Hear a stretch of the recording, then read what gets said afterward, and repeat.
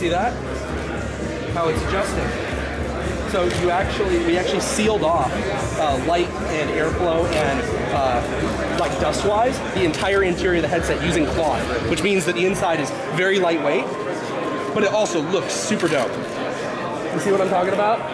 You see what I'm talking about? Look at that. No wrinkles or anything.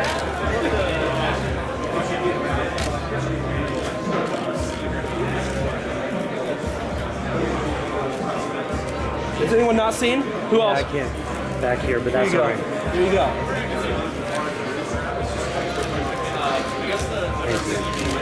Alright, everyone got that?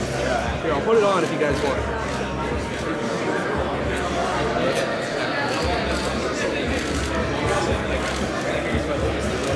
Oh, you know what I forgot? I don't need glasses for the Rift.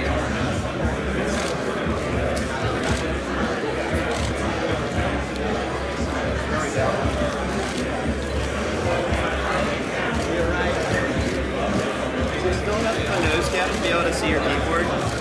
There is a little bit of a nose gap. You can actually see I'm looking at you right now. But the light leak in general is actually drastically improved. What we've done is rather than using foam baffles like in previous headsets, we've actually used plastic and rubber baffles that overlap each other. So what happens is we're able to block light from the headset without blocking airflow. Through convection, you still have plenty of airflow so that the lenses don't fog up and the headset remains comfortable. The weight is also a lot better distributed over the entire headset. We have semi-rigid straps that have kind of an elastic strap system in here. Well, it's not even elastic, it's actually springs.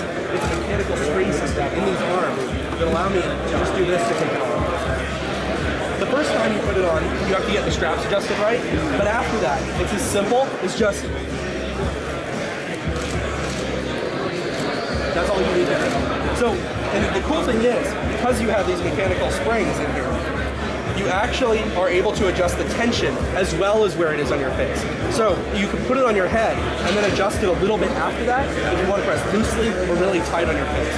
Most of the time you want it to rest pretty loosely. There's no reason to really slam it onto your face. That pre-adjustment to the Velcro right there? Yes, exactly. So, like you can see, if you have an enormous head,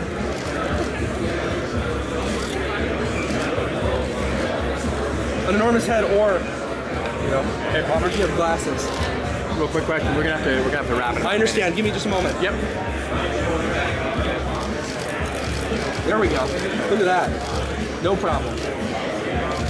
Another thing that we're doing, actually, that I don't know if Brendan mentioned, is that the facial interface is actually removable. So we're actually shipping it with multiple removable facial interfaces, and they're actually different forms. Unlike a lot of other, we did a lot of ergonomics research, how to make the best one-off device, how can you fit everybody's face. Turns out that we're all too different to just use one facial interface. So we're actually providing multiple facial interfaces that allow for the right fit on different people with different features. What about like It's also replaceable, so you will be providing replacements. Well, yes, actually some of them have different eye relief. We have a set, for example, that's designed for glasses users that provides a little bit more eye relief in the most comfortable way possible, because it's not as comfortable just adjust it out on the same headset. Depending on where the headset hangs, you actually want to distribute the weight differently. And so we've designed the ergonomics of the headset around that. Do I have to go? Yeah, we gotta wrap. All right, one more thing. Just a couple more shots with the controllers. And then I can point, do this.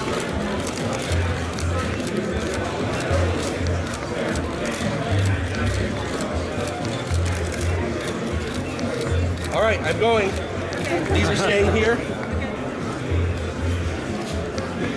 What's the tracking light with the Constellation? Can you Perfect. How much movement can you do? Like, You'll see at E3. Thank you. Trust everybody.